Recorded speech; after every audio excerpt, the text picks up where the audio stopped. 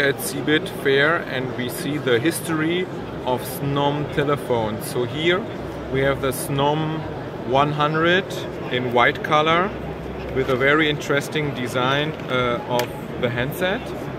Then there was the snom 105 in black, I guess with Japanese characters on it.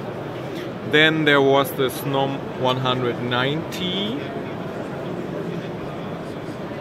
snom 200. Here I can show you the handset. And then there was released the first product from the 3 series was the snom 360 with a large tiltable display.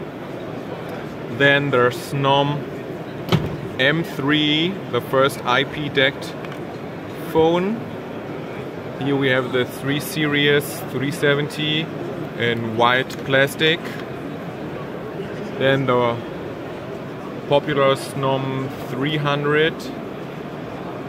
Then there's snom 820 in light gray color with an aluminium footstand. And the last one here is the snom 870 with a large color screen. Alright, so this is the snom history shown here at the CeBIT Fair.